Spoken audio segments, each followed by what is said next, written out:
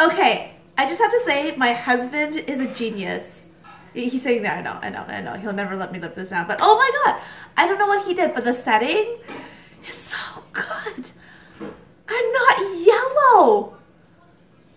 Huh.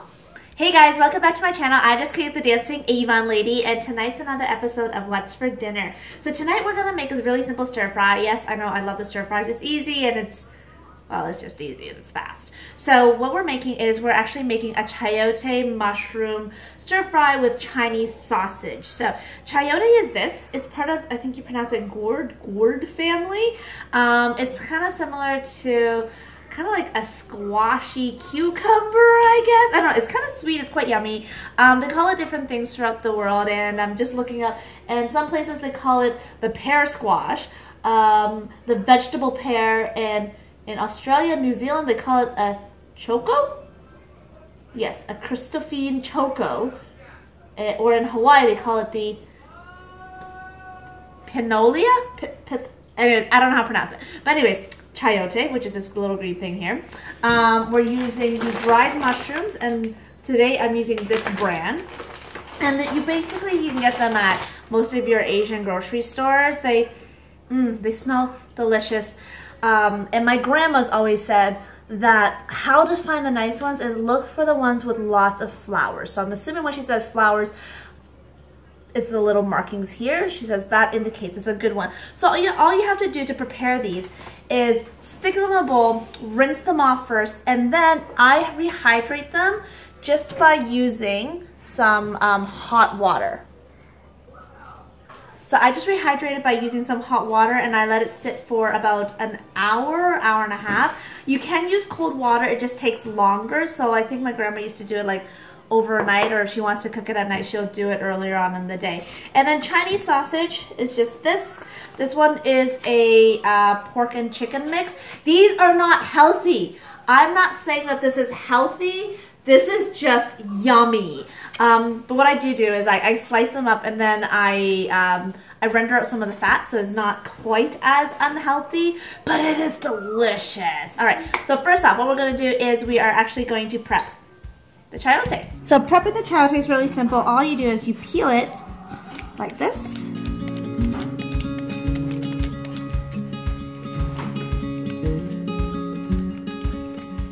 So I forgot to mention what these are called in Chinese. So in Chinese, these are actually called hapzhengguo, which kind of translates to, I think, Buddha's palm, because it's supposed to look like they're kind of, like their palms are together and praying, I think is what my grandma taught me.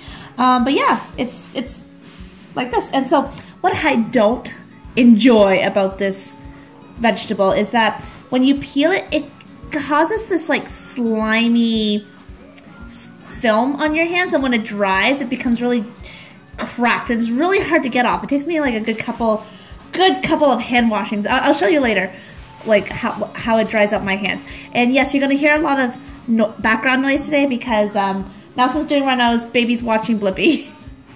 So after you have your chayote all peeled, what I do is I cut it down the middle here, like so, and then there's a little pit or a seed in the middle that you want to scoop out.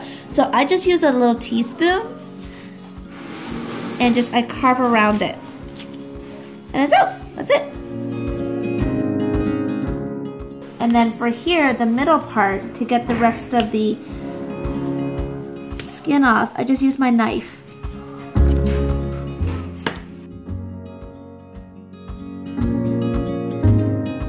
So now, what we're going to do is we are going to slice and dice.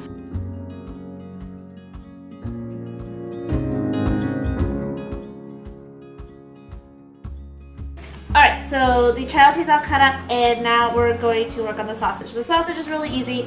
All you have to do, take it out of the package, rinse it real quick. I don't know, we rinse all of our stuff. So you gotta rinse it real quick, and then you just slice it really on angles. Okay, so now, you can start seeing it. I don't know if you can see it in the camera, but you can see how it starts to like crack.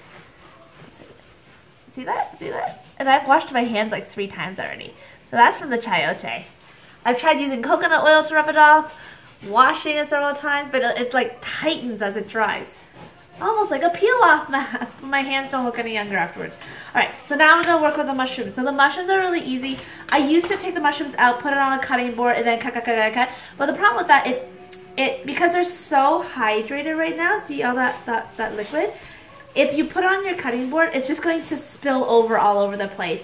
And then also, you lose all that flavor, all that umami flavor. So all I do now is I literally just take a pair of scissors. I snip the stem first. Alright, and I leave that aside. So, and then the rest of it, I just cut and let it fall into the bowl.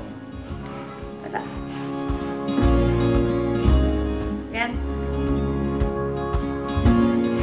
Cut off the stem, because the stem is actually a lot woodier than the rest of the mushroom. And then I just snip. And you can cut them even smaller if you want. I'll cut a couple pieces extra small, just so that it's easier for baby to eat. So just do that to the whole bowl. Let everything just go back into the bowl of the mushroom fluids, I guess. So now, what we're gonna do is we're actually going to start rendering out some of the fat in the sausage, but while I do the mushrooms, it just kind of saves time. So I turn the stove onto a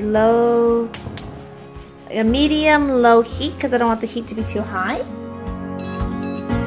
Woo! And then there was like, and then no oil. I just plop these babies in. All right, and of course, make sure it is a low-medium heat because you don't want the sausage to burn.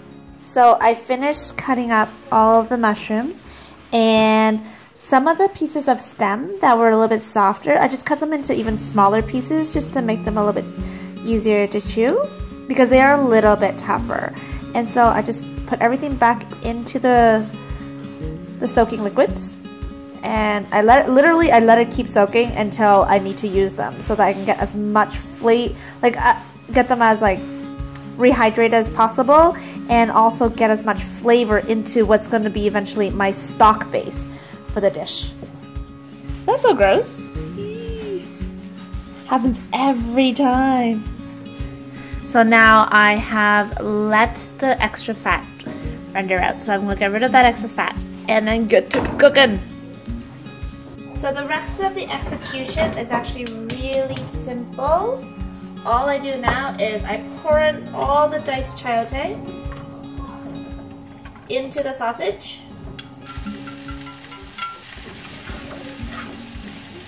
Medium heat, and a little bit of water. Let that steam. Put on a lid and let that cook for a couple of minutes. Alright, so I learned some cool facts about chayote while I was waiting for it to cook. I was doing some reading. So remember how I said that this dish isn't healthy? It's not that the vegetable itself isn't healthy. It's actually my application of it that's not healthy. It's simply because of the Chinese sausage. It's very fatty and there's preservatives and blah blah. But once in a while, everything in moderation, and it tastes so good. But the actual gourd itself, the chayote, is actually a really healthy vegetable because it's relatively low calorie, but high in fiber. It's also high in vitamin C, folate, and various trace minerals. Apparently you can eat it raw, steamed, stuffed. There's like hundreds of applications for it, but we like it this way, or in soups. It's really good in soups. So let's go now check on our veggies. Ooh, that looks so nice. Okay, so the colors are more vibrant. Just go give it a quick stir. What I'm going to do now is I'm actually going to just take my mushrooms, water and everything, and just pour it in. And then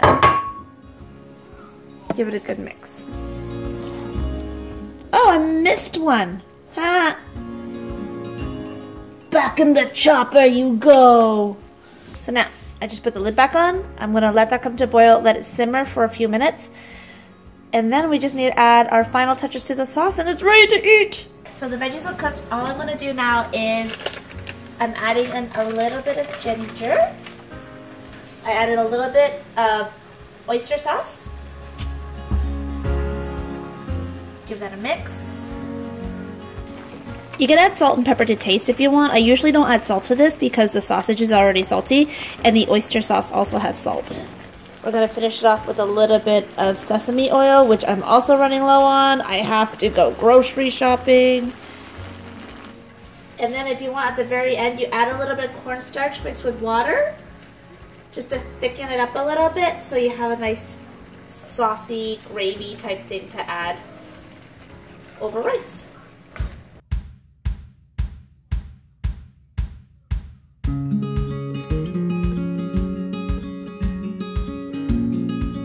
Alright, so let's try this out.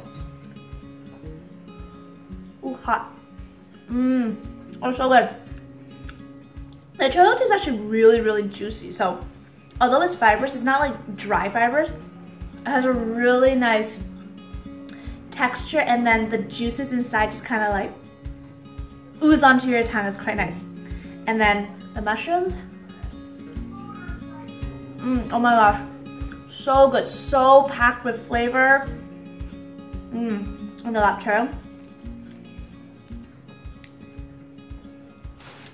Oh my god. Don't even say anything to it. I'm gonna go finish up having dinner.